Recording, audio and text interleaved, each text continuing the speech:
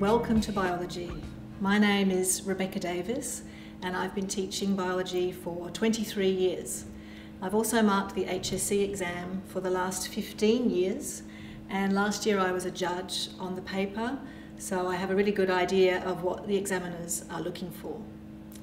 My goal today is for you to get some inside information, if you like, or strategies to help you with your exam, and some techniques, the way you answer questions and things like that. Not so much content. There's a lot of content in biology, a lot of facts, a lot of definitions that you have to know, but we don't have time for that today, so we'll just touch on a few techniques. So in your biology course, you would all have studied 4 modules or 4 topics. All of you would have done 3 main topics in the core, and the 4th one is an option, so different schools do different options. In the state, about 75% of students study communication, and the next most popular is genetics, the code broken. Remember, when you go into the exam, there's about 16,000 other students doing biology, and that's a good thing because you're going to be compared with a really large group. Make sure you remember that all of those 4 are worth equal marks. So don't leave your option till the end and think, oh, it's still worth 25% and it needs equal attention. The first thing you need to do in biology is memorise thousands of facts. It's not the easy science that lots of people think it is, but that's only half of it. So if you memorised every single fact in this textbook, you still might only get 50% for your exam, because the other 50% comes down to your technique in the exam. You do have to remember a lot though, and I recommend that you write things in your own words. And by that I mean by hand, which is a bit old-fashioned for some people. I know that you all love your laptops and you love technology, but I actually think that if you write it by hand, it stays in your brain better. That's my hypothesis. Also, you have to write a 3-hour paper, and I know quite a few students who were so used to typing that their hand muscles were weak and they really struggled with 3 hours. So please try the old-fashioned way, writing by hand. There's a lot of information in your textbook, but you really need to look at the syllabus, which is on the Board of Studies website, because they have what's called dot points, and they are all the things that you have to know for the paper.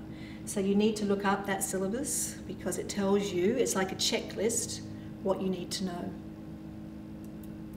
I also like to recommend to my students to use little cards this small, I call them little summary cards or filing cards, because your notes for biology are going to be this thick. After 2 years, you cannot memorise all of those facts.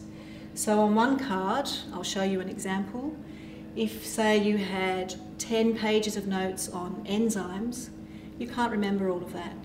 But what I would do is make a card and come down just to the main points only. So on my little card, I would think, what do I have to know? What I have to know is on the syllabus. So you would need to know what the role is of enzymes. You need to know that they speed up the rate of reaction. If you know the scientific term for that, that's really good. And you could say they act as a catalyst. You also need to know the structure of enzymes. So you would say they are made of protein. Something else you might talk about is the way they act. There are 2 models that you need to know from maintaining a balance. One is called lock and key, and that's really easy to remember. It's like Lego. So if this yellow part here is an enzyme, it could be amylase in my saliva, and this is called the substrate. It means the substance it acts on. The lock and key model suggests that they can only fit together. So this amylase in my saliva, if I just ate some bread at lunchtime or crackers, it will connect only to the starch and it will break it up into simpler molecules like glucose. So that's the lock and key model. There's a more modern or more recent model that they've talked about. It's called induced fit. We're going to write that on our card. And that proposes the enzyme can actually change shape a little bit. It's more plastic.